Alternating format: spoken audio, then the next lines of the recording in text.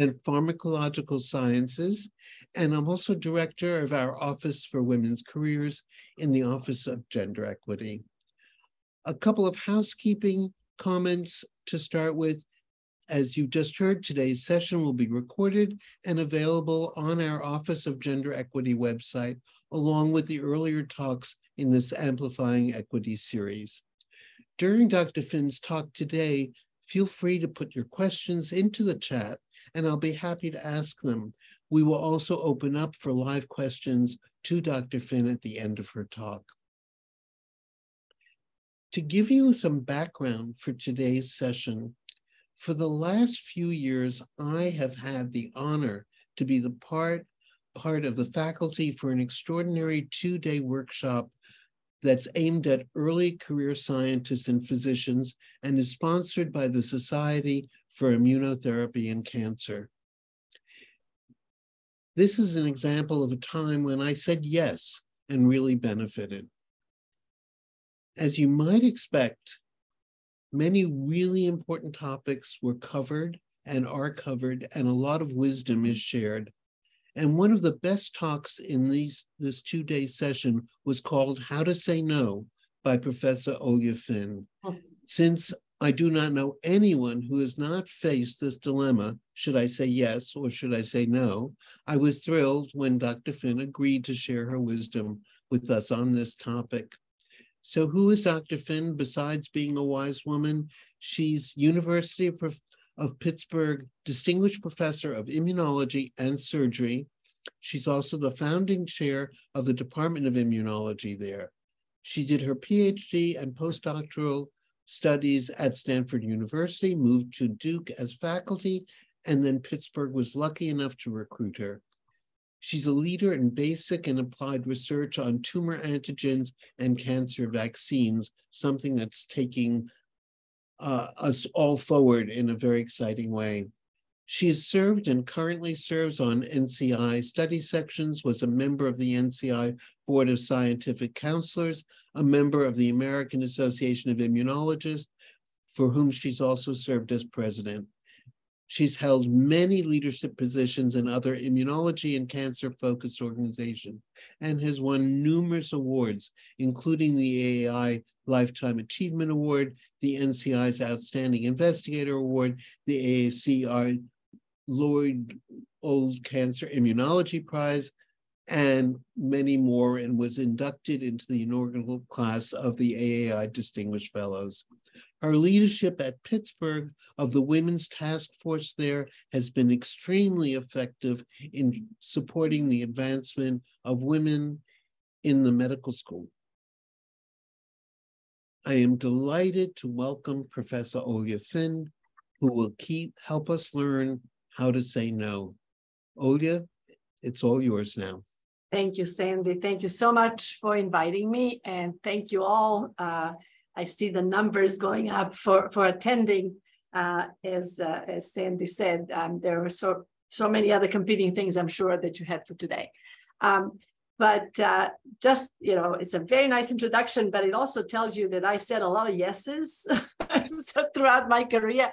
So I do remember thinking in preparing this talk for the Leadership Institute of the Women in Cancer Immunotherapy group that Sandy mentioned, that I'm not sure I'm really the right person to give this talk. But as I was, giving these talks repeatedly to the junior faculty, I learned myself where I should have said no if had said yes, and vice versa. And some of that I'm going to share with you today, because I'm sure we're all dealing with the same issues.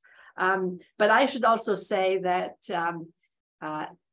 I met Sandy when she was here in Pittsburgh, and Sandy, I don't remember, that was way before the Wynn Institute. And it was for the medical students, I think, organized sort of career day, and Sandy came to talk about issues that will face them.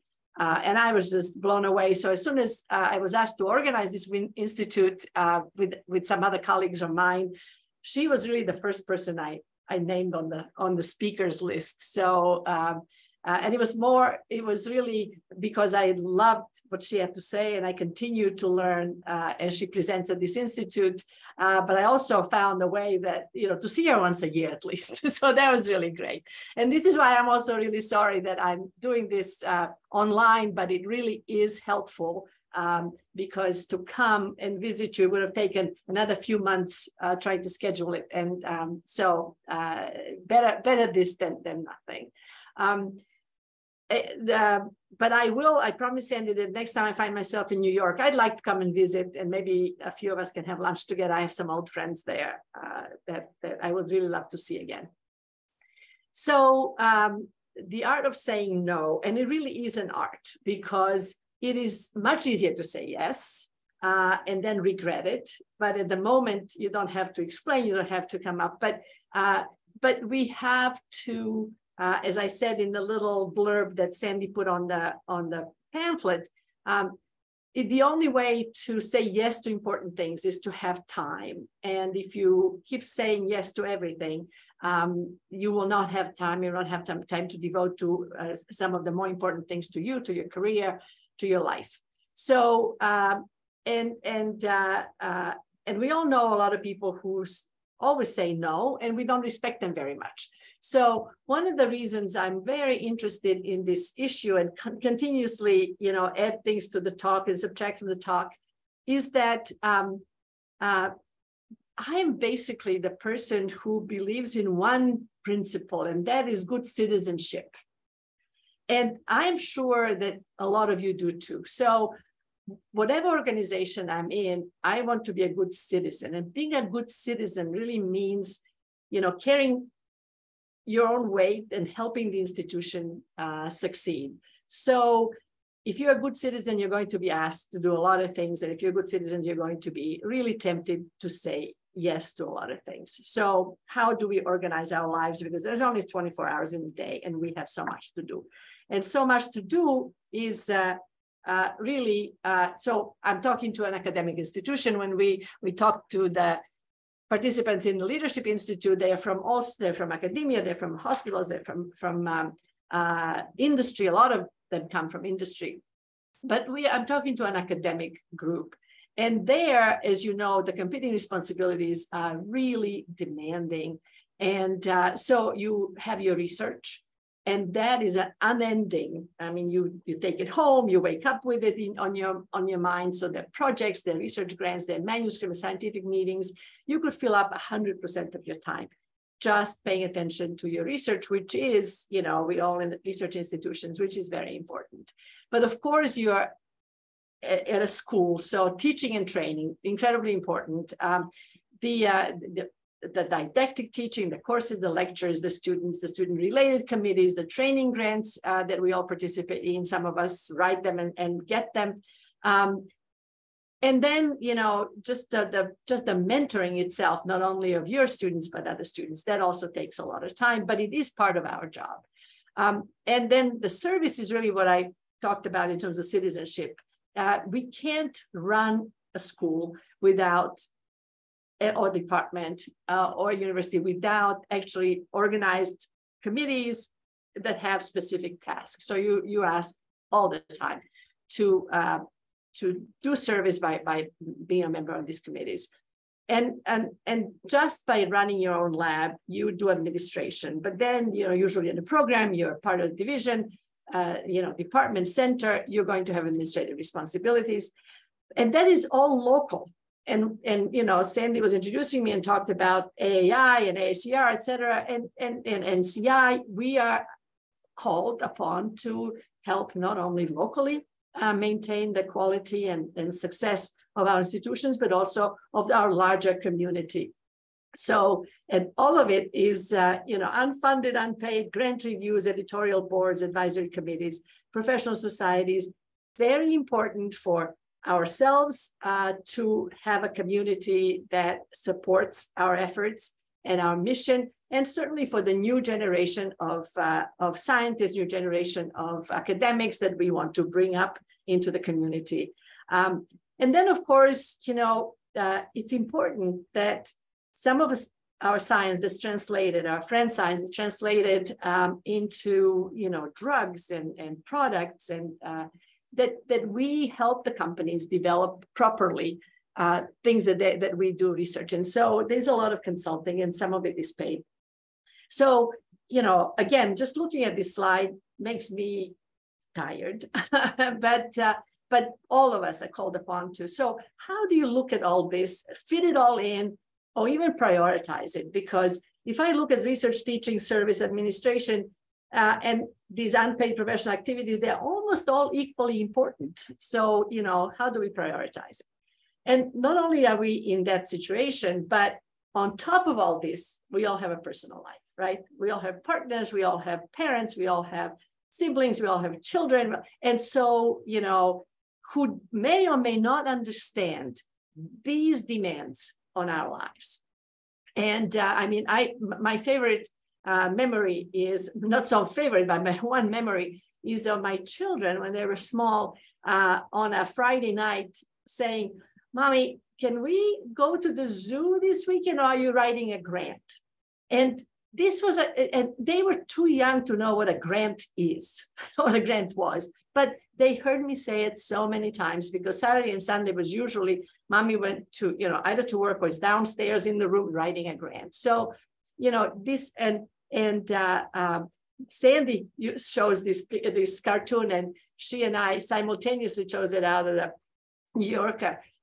This, juggling all the time, and it is that the demands are both of men and women, but I think we have to really admit still that it's still the greater demand on women to perform at the level, and we usually do at the higher level, at the level of our male colleagues, and we still, no matter how forward-looking they are, especially the younger generation, we still take a lot more responsibility for the families and for, be it children or be it aging parents or ill friends or whatever. So it's a constant juggling act.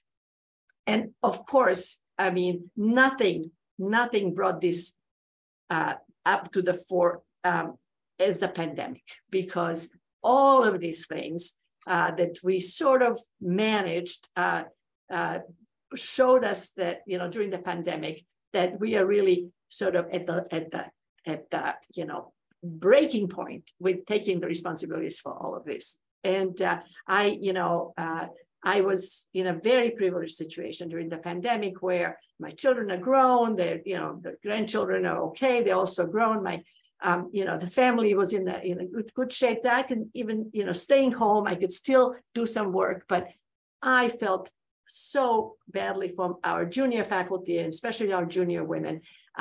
We had, online faculty meetings, we had seminars, and the children were there, and you can't really concentrate.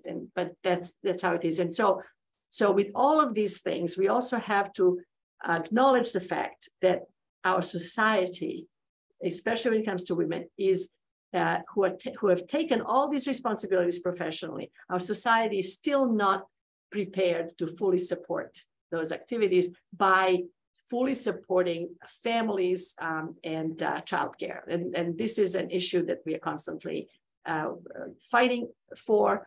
And we have a similar women's group that you do. And in fact, I was thinking that as we have a discussion later on, we should plan some joint activities, because some of these online meetings and seminars, I think we can even do together. So we can talk about that later. But in any event, it really pains me when we have the meetings to see that my very junior faculty colleagues, beginning assistant professors, are still struggling with exactly the same issues and exactly the same problems, exactly unsolved problems that I struggled with when I was an assistant professor. And then I worked on changing things, for the last 30 some years, and they still have the same problems. So I feel so much a failure. So, we can discuss these things and we can give them advice, but really the society has to step up a little bit more to help the newer generation be good citizens, but also be able to take care of their family responsibilities. So that's just sort of parenthetic. But so when we are doing this in person, I ask a question. I will just, this is going to be more a rhetorical question, but so I ask a question, how many times in the last 3 years did you say no to your mentor, department chair, dean, because you had too much work? Once, twice, many times. When we're in person, 1 or 2 hands go up out of maybe, 65 or so women in the audience. I think that I can imagine that very few of the hands would go up from this group that I can't see at the moment. But then the other question is, how many times in the last 3 years did you say no to your partner, your spouse, your friend, your child, because you were too busy at work? And I would imagine that all of you are going to raise your hand, and it probably is going to be a C answer many times. So is this the right priority? And is it, so why is it so easy for us to say no to family, to friends, and we don't know how to say no to some of the work responsibilities? So this is something to think about and see if you can sort of balance this out a little bit in your own life. Sandy sent me this the other day, and Sandy, I am a devotee of New Yorker cartoons. In fact, if you look at some of my reviews, the only figure in the review is a New Yorker cartoon, which I bought for that review. So I'm looking at this one. You sent it to me just before I had the chance to open my new New Yorker. And I am looking at it, and it isn't really what, it's interesting that the cartoonist and, which they reflect sort of the general public, everybody's actually struggling with the same thing. But you also mentioned to me, Sandy, that people are worried that more general population is getting a little bit too comfortable saying no, and that people are saying no to too many things, and that as a society we might actually suffer because it's this sort of the great resignation, but in a different way. I really don't have to do this. So this is I'm not sure where the cartoonist stands on this, but it's an interesting question to ponder. And I want to go back to my comments about my devotion to citizenship. So again, whether we're in our institutions or whether we're in general society that the cartoonist is trying to represent here, we still have to know what to say no to and what we shouldn't say no to in order to make the society work. So how do we decide? So one of the things that this comes from the Inner Chimp the article from 2018. If you're interested, it's an interesting article. But one very important point that it makes is that most of the time we really do suffer from being too responsible, and we're always talking about what we should do. And it can be helpful to reflect things we should not do. And so how do we do that? For one thing, most of us commit to things too easily. And later in the talk, I have some important examples to give you of my own mistakes in that area. And then more importantly, just because we can do something doesn't mean we should always do something. And we should do it. I, for example, know that I can organize something in the department and I can do it well. And but if I stop to think, there's probably another 5 or 6 people who can do it. So should I say yes, or should I say, okay, let's see, 6 of us can do this. Who is actually most available at the moment? So yes, I can do it, but should I do it? Now, some tasks are unavoidable, right? And this is the professional citizenship. So, I mean, there are some things that even if they come at the wrong time, you'll just decide to do it. And I'll give you some examples of that. But it's very important that we recognize that some requests are discretionary, right? So, so not unavoidable. And so, if you ask to participate in a new project, it would be very interesting, right? There's some new people you can work with. It may come up, a new grant can come up out of it. But is your plate full? If it is, even though and it's a new project, you will not hurt it by not participating, basically. So that's, being a good citizen, can't take anything new, but you're not abandoning it. And you know how many times all of us get asked to contribute to a volume, a book, speak at a conference, give a seminar at another university, give a luncheon seminar to a women's group, right? Be an external examiner on an exam, do reviews, write references, organize conferences, be on a committee. And so again, these are all discretionary, but a lot of them you will want to do. So again, how do you decide? And so this is an example that I give everybody, and it is something that I have, the way I made myself learn how to decide is, and I've been doing this since 1985, is this little book that was a tongue-in-cheek kind of book, Leadership Secrets of Attila the Hun. And it was something that was given to, to friends as Christmas presents. It came out just around Christmas time, and it was, talked about at dinner tables, just because it had some very funny and tongue-in-cheek things. But it had one thing that I've just stayed with, and it says, never write anything that a king won't read. And what this really means, as you probably all, can figure out, is that don't do anything that isn't the most important at the moment for you or for somebody else. And I have to say that I've shown this a few times, and this time in Seattle at the Leadership Institute, I got hackled on this because they say, we're all queens here, and you're talking about a king. So I'm doing this because it's straight out of the book. But of course, if your king is your queen, please do take it as never write anything that a queen won't read. So, so here is taking this principle from 1985. I looked at all the stuff that I agreed to do between 1987 and 2019 here. And I can't even tell you from 2019 to today how many more things I took on that I shouldn't have probably.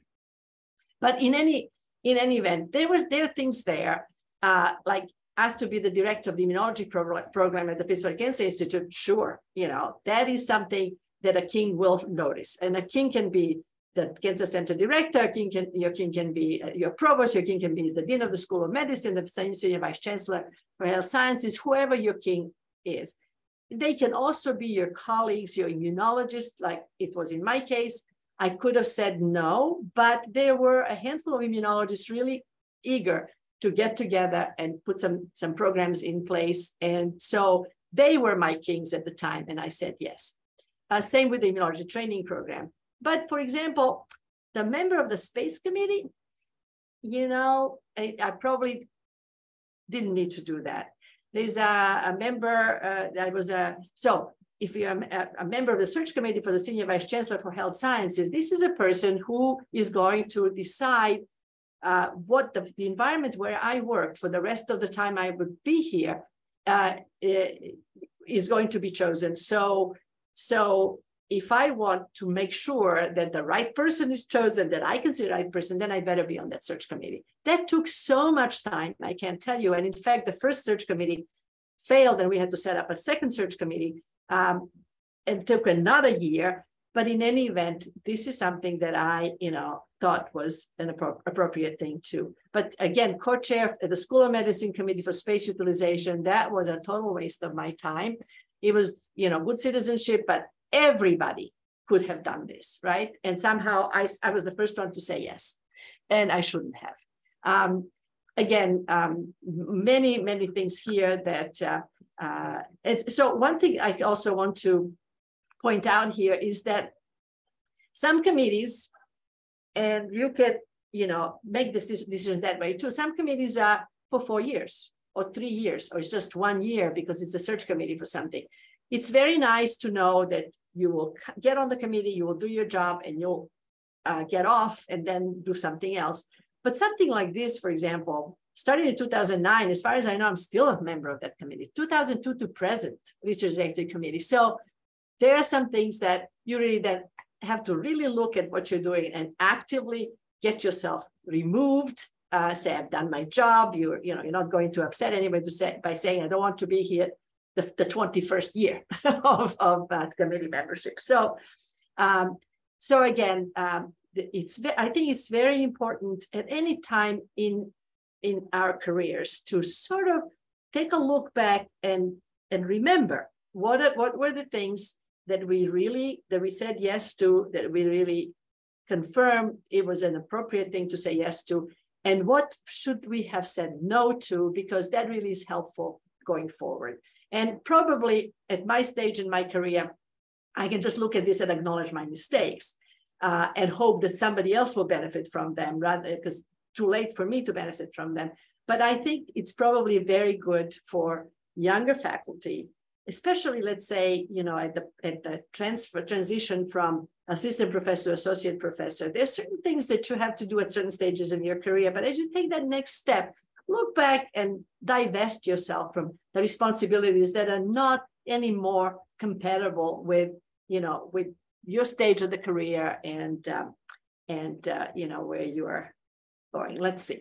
So the most important thing then, it'll allow you to have the basis on which you can make a decision, and it'll allow you that, so the important thing is to think before saying yes, but the process of thinking about it is really to have some previous experience and previous basis, like I just showed, so that you know what your thinking is based on. And of course, is this the right thing for you to do at this stage in your career? It's a different story when you are just a starting assistant professor, just a starting postdoc in the lab, et cetera, than if you are, at my stage of the career, or if you're, a tenured professor, et cetera. How many times you can say yes and how many times you can say no. And so sometimes saying more yeses than nos will be beneficial for your career, and you need to think about that. I think probably the best way to decide that helps not only you, but also your group and your institution and your environment is, are you the best person to do this? Because people don't think about that as much. Sometimes they ask you to do it because you just walked by your office and you were in it. And they may have been going to another office to ask somebody else, but they saw you, right? So, and they know you're the nice person who might say yes. So they cut their job short.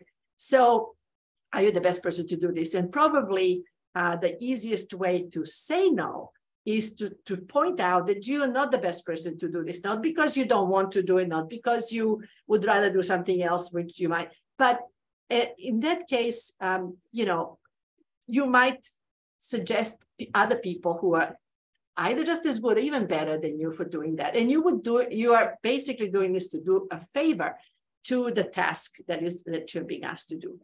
The other thing is, can the task be adapted to your schedule?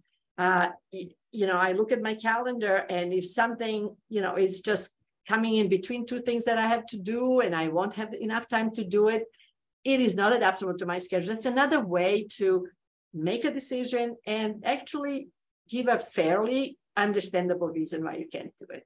And of course, will the king read it? So if I decide that the king will read what I did, then none of these things above actually are as important to me. I will find a way to put it into my schedule. I will find a way to be the best person to do this by learning how to do something. And, probably it's a good thing for my career because the king would read it. So again, in my mind, it's the king and the queens the kings and the queens that really, in the end, decide how important will it be for you to take something on, or how easy it will be for you to say no. So So these are the rules. Is it the right stage of career? Am I the best person to do this? Can the task be adapted to your schedule when the king read it? So this is this is from Monday, a request that came to me. And I want to show you, I just gave you these rules, but I want to show you, how well I did this week with my own rules, and have you decide. So this is a young investigator from China, a wonderful young woman from the Chinese Academy of Medical Sciences, and I'm sure it's not a problem if I identify her in this way. She trained with a good colleague of mine in France, with Laurence Gitforgel, and towards the end of her training in Paris, she had multiple offers, job offers, one of them in Suzhou, and I served in many ways as her sort of unofficial mentor, advising her, because I know the Chinese community. I've worked with them, scientific community, and I knew a lot of people who had something to say about the offer and of a job. So she came to rely on me, at least initially in her career. And so she sent me this on Monday, and she said that her manuscript, arsenic trioxide eliciting prophylactic and therapeutic immune responses against solid tumors, was accepted in this particular journal with a high impact factor. It was chosen for the cover story, and she wanted to know if I could contribute a research highlight, about 1,000 words, 10 words max, for the journal. To go at the same time when her paper is published. So I was very excited about her having this paper. Clearly, she was proud of it. And without thinking very much and very long, I said, congratulations, I would be happy to write the research highlight. But then I had to say, so it very much depends on the deadline.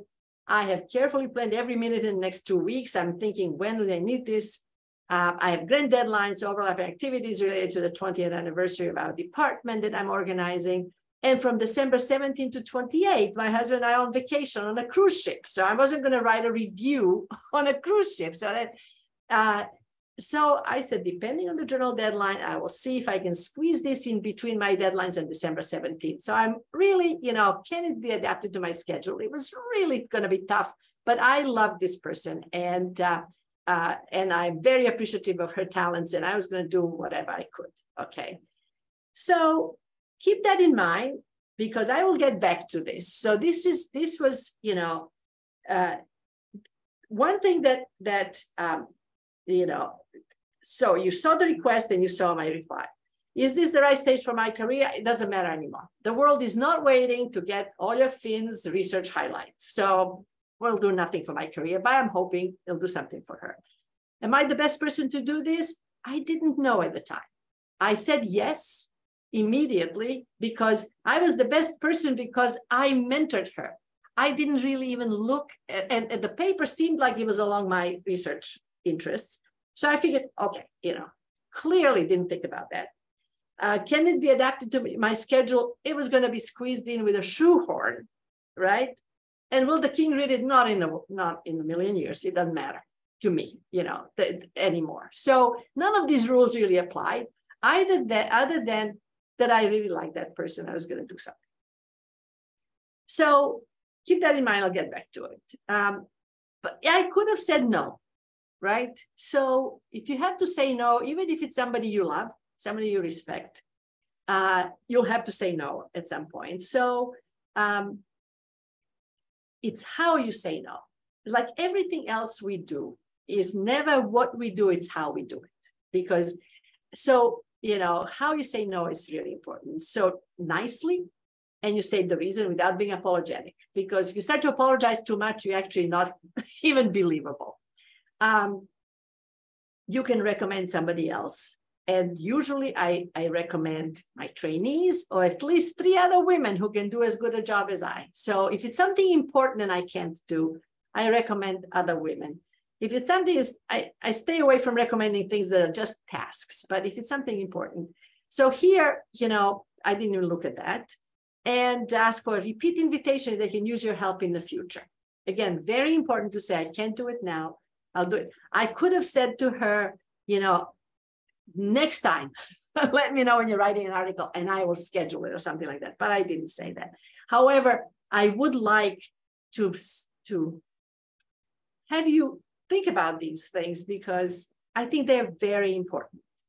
We can not do a task, and if it's something important and we really can't do it, we can promote other people by suggesting them to do it. And it's very important to do that. So here's an example of my doing just that. Actually, so this is from my study section, and it says, that was last year, and my study section ends. I'm on it for 4 years, and I end in June. So this was last year where I had still 1 year left.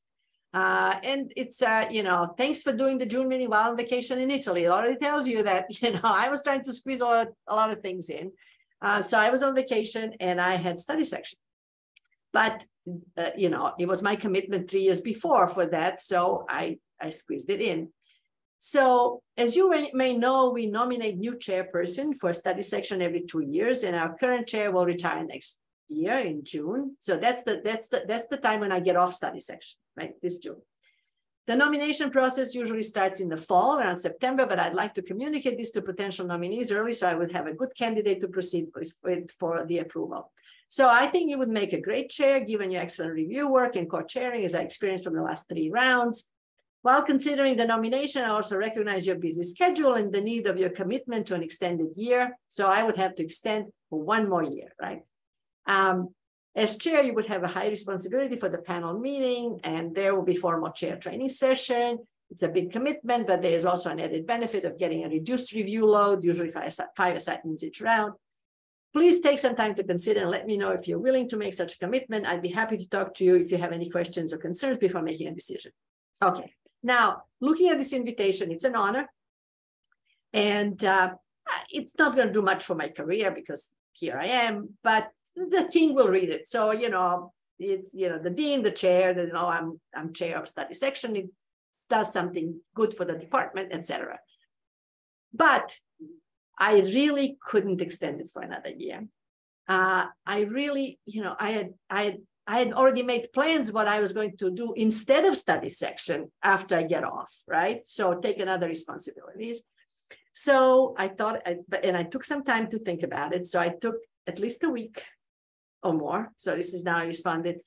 So I said, first of all, I want to thank you for the honor of the invitation to chair the study section. Had it come a few years ago, I would have accepted it without any problems. So my stage of the career would have been different. However, at this point in my life, career, retirement plans, not certain, etc., the prudent thing is to decline and leave myself less encumbered. However, I do want to see a woman chair the study section. So I hope you will consider another woman.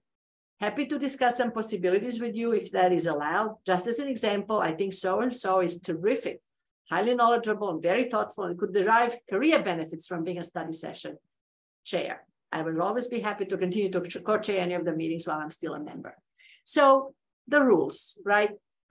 You can't do it. You gave a really, if this is a reasonable no, because I couldn't tell her that I would still be, active for another year, etc. But I didn't miss an opportunity to, I thought having a chair for that study section was good. And by saying no, I was going to reduce that possibility, right? So I do that.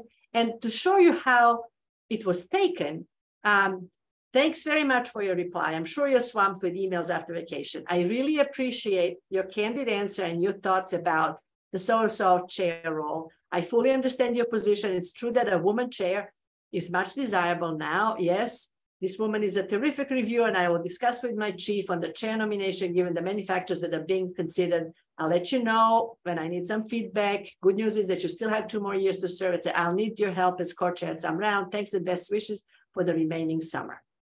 All right, so say it nicely, state the reason without being apologetic, recommend other women, ask for a repeat invitation, or other things that you can do instead, right? So, okay, back to, this is not working. Okay, another example. So here's something that the chair of the study section, I would have liked to have done it truly. And 10 years before, even 5 years ago, I may have said yes, right? This I wouldn't have done ever, okay? But I couldn't just say, forget it. So, dear Olja, you've been nominated to serve on the Institutional Conflict of Interest Committee, which was empowered by Pitt's newest policy. The Conflict of Interest Committee will review major university transactions and the outside engagements of its senior officials. The committee will formulate management plans to assure that these transactions and engagements do not bias the university's core missions of education, scholarship, and research. I don't expect the workload for this new committee to be excessive, which was clearly a lie. Likely a single 2-hour meeting per month. Great. The meetings will be virtual. Bill. Okay. The last thing I wanted to do is, oversee my colleagues as to their conflict of interest. I think lawyers should do that. And then that, a single 2-hour meeting per month for which you have to, review these conflicts, right? That wasn't taken into consideration. Again, I couldn't really just say, some people would not even respond. But again, dear Bill, I waited a little bit. I sort of kind of forgot to respond, but I don't believe I answered this email. It's been a strange month. I segued from COVID to a family vacation and I'm still on. I'm unable to take this on due to multiple other activities that have totally overextended me. I'm currently in the process of stepping down from committees rather than joining new ones. Thank you for thinking of me. Best regards. Again, not too apologetic, kind of straight. And you notice I did not recommend any women here. I think that's, that would be, if I had an enemy in this institution, and fortunately I don't have, I would have recommended them. Okay. So this is another important thing. Okay.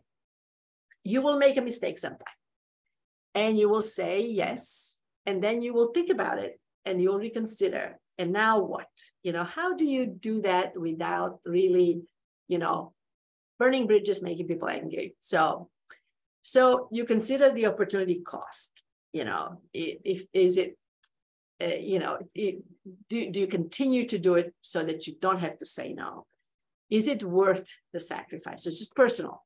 Does it outweigh the benefits? Does it have an impact on your personal life, your current projects? If it does that, it's not it costs too much, right?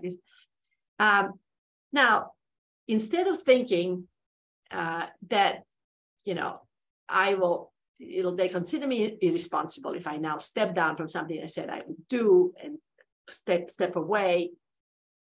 You think about it differently. It would be irresponsible to stay, to agree, and really not do the work, because a lot of people do that. A lot of people will say yes to something and they'll end up on their CV, but in terms of the work, other people will be doing it. Diplomatic but truthful. Short explanation, justification. Make sure to preserve the relationship. We all work very hard and we don't need to be abused by other people, right? So preserve the relationship, take the responsibility, express gratitude, end on a positive note, the people, and so that people still love you, because it's important. We all work together. Don't give them problems by stepping down.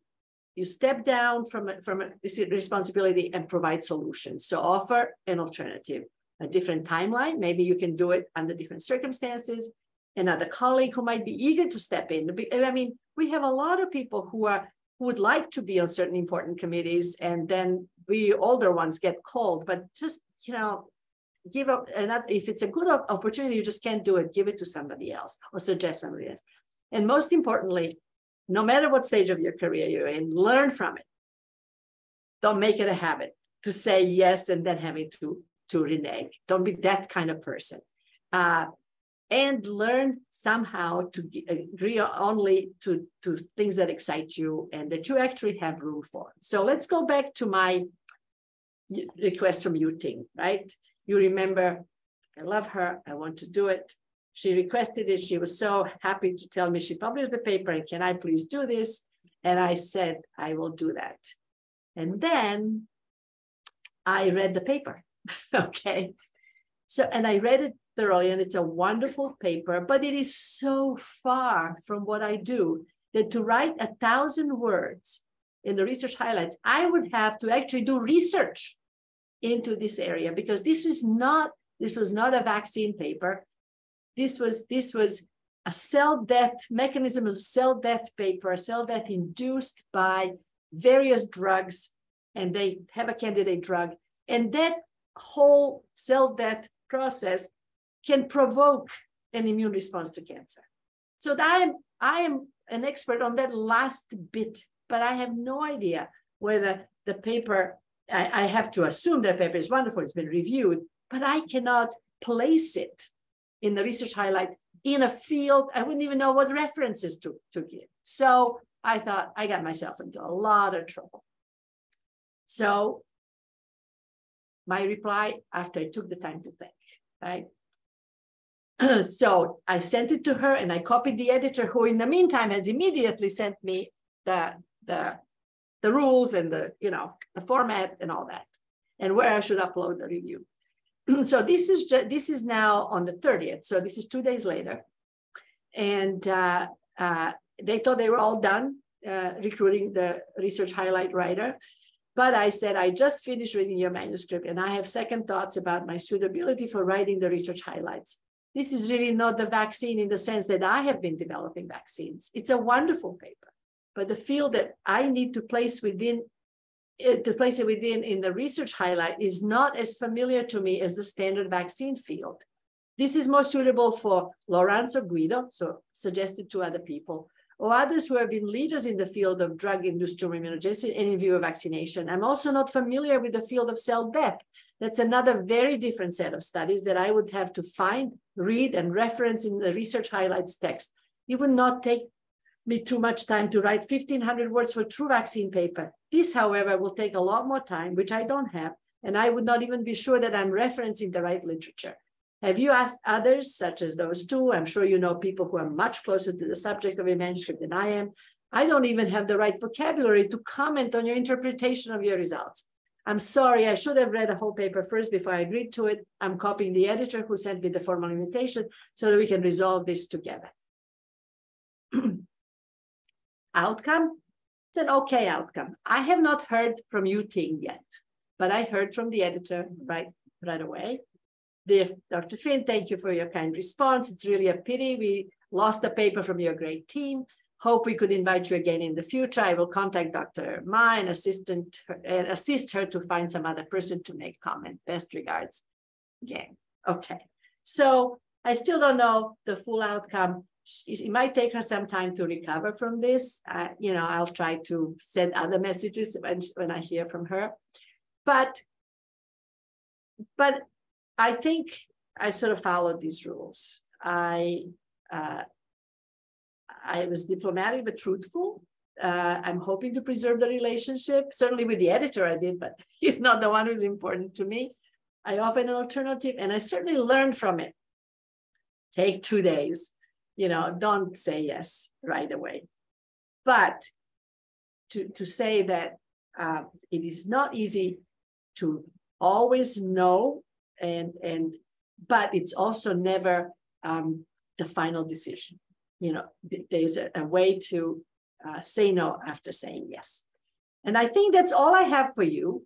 And we can, what I really like is to hear other people's examples, or, I don't know what sort of questions I'm not an expert. This is just personal experiences, but I would really very much like to hear from you. And I think something's in the chat. Carol, thanks, Carol. So this has been wonderful, and thank you for being so very candid and giving us such clear-cut examples of when you were able to restore your thinking. And so we're open. We don't have a lot of time left, but please raise your hand and Ugo or I can unmute you, or I think you may even be able to unmute yourself. Yeah. If you have some questions for Dr. Finn, she'd be happy to answer them, or maybe give examples of where you have had to rethink some of this. Yeah. Or you're about to do it and you don't know how. Well, I can just tell you that Margaret had her hand up. Go ahead, Carol. Oh, hi. Thanks so much, Dr. Finn, for an amazing talk. As I feel like when we're junior, as you said, we struggle more with the no. because you don't want to fall off the list completely. Right. And again, this sort of citizenship thing. So I think, your just, it's really just a comment. Your way of sort of addressing those putting sort of rubrics on it and saying, okay, you know what, this is how I can think about this. It's not just emotional. Let me just really kind of take the emotion out of there. I mean, it's there, but kind of have a more rigorous way of and rational way of thinking about it, and then be nice. And hopefully you don't fall off the list. So thanks so much. Yeah, I have a colleague here, Tulia Bruno. She comes to the she's an alumna of the Leadership Institute. Now she's faculty, but she says yes a lot. And so I took it on myself to, when I hear her say yes, to immediately text her and say, stop doing that. So she now says yes and looks at me, because I am worried when you're early in your career, you can be popular because you're doing everything, but you spread yourself too thin and your research will suffer and your papers will suffer. And, one thing is that when you say yes to something that involves many people, you don't want to let them down. So the only person you let down is yourself, because, okay, my paper can wait. I'll go to this, I'll do this thing, admissions or whatever that I joined. So the balance has to be, you have to say many more yeses, I know, but the balance has to be also, is it interfering with the only thing they're actually going to look at when you come up for tenure is your research productivity, your papers. And, people will be friendly, but the record will be your research and your papers. So that's one thing you can't interfere with. Yeah. And I think the point that you make about stages in one's career is critical. There are times to say yes to things that are really crucial for where you are, will put you in contact with other people, and you can do it without in any way diminishing where you know that your primary responsibilities are. I've just had an opportunity. I was asked to be part of a National Academy year-and-a-half study that's going to come out with recommendations about how we can support caregivers, especially how the pandemic has taken an uneven toll of women and minorities who are junior faculty. And I had to think about it because it's a major commitment, but it's a tremendous honor and an opportunity to perhaps have a real impact. And so as a result, I am discarding at least one other thing that would be part of my portfolio, because I think that this is worth the trade-off. And I think the king will definitely read it. Yes. One thing I know there's another question I wanted to say is when you're very junior, and it's also not a bad idea to talk to the king when you're asked to do something, or to your senior faculty whom you appreciate and respect. Say, yeah, I was just asked to do this. Go to your department chair. I was just asked, if that's your king, I was just asked to do this. Do you think this is good for me to do? And so you get some confirmation of your thoughts early in your career. I think it's a good thing. And then the king is actually even heard that they asked you, even if he decides or she, decides, the queen decides that you shouldn't take it. They know that they asked, that you were asked. Next question. My name is Yu. I'm from the Division of Gastroenterology. I'm a physician scientist, and I just wanted to thank you, Dr. Finn. This was an incredible talk, and it's so nice because I think practice makes perfect, hopefully. Yeah, exactly. I was going to share an example that I think, I totally agree with everything that you said, and I was just going to add that, so I had a recent experience where I'm a physician scientist, and we've been recently asked to cover additional clinical coverage, which is a week at a time, and it was billed as not too overtaxing, but I had just completed already an extra week and I was fresh off of that and asked to do another one. And and I really just couldn't do it. And so I utilized one extra advice that I'd seen on some emails that give faculty advice on how to say no, which is to have a no committee, and it could be ad hoc, anyone. So I went home to my husband, who's also a physician scientist, and said, what do I do about this? And so we discussed it, came up with a plan. We decided that I should actually call the person who was making the schedule, who's a senior faculty member, and give him my reasons. And we cut down all the 10,000 reasons I was going to give to the salient ones, which were that I am a research faculty, and me giving up a week of my time is very different from a person who is primary clinical. Right. And he really heard me out on that. And I also tried to give an alternative, which was, could I, if I take that week because I realize it's important, we need coverage for that, hospital at that time, could I then maybe take away some of my not as crucial, like clinic days, for example. Mm-hmm. And so he really heard me out, and he said, oh, that's actually a good point. The difference between the research and the clinical faculty, we hadn't taken that into consideration. Let me talk to our chief and I'll get back to you. And he got back to me at the end of the day and said, yeah, let's do this, and we'll take this into account for the future. And so I agree with you that it is good to state your reasons, and maybe it will actually help in the future. Yeah, and other people just like you. Yeah, absolutely. And it goes to show you, it's, people, were not intending to take advantage of you. They just didn't realize it. They were clueless. Exactly.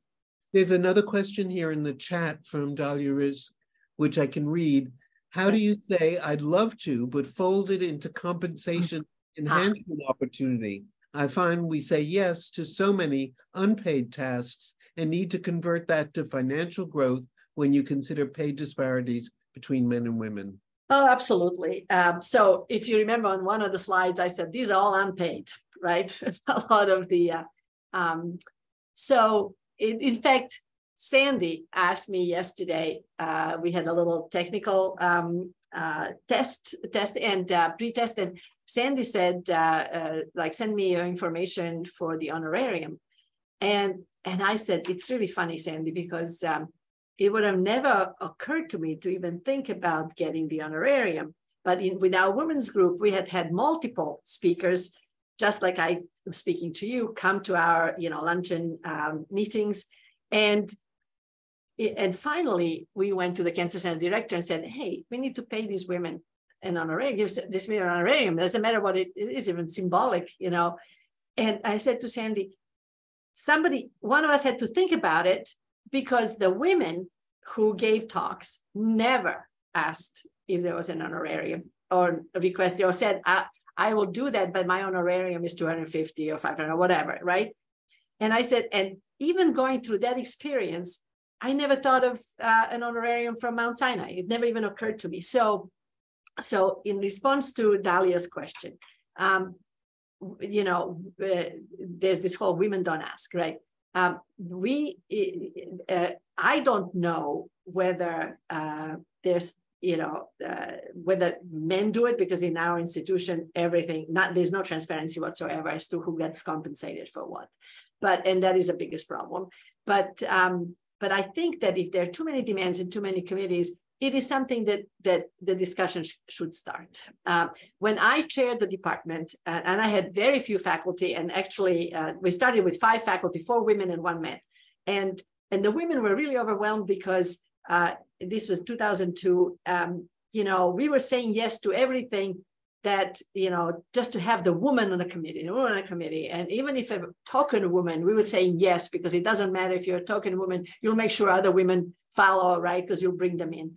So then I realized that whatever my faculty was doing, a small number to start with, if we quickly grew to like 15, but initially the first couple of years, I realized that what they were doing was very good for our department. We were a new department, and their memberships and committees advertised the department, etc. So I personally, from the departmental funds, gave a bonus at the end of the year for memberships on the committees.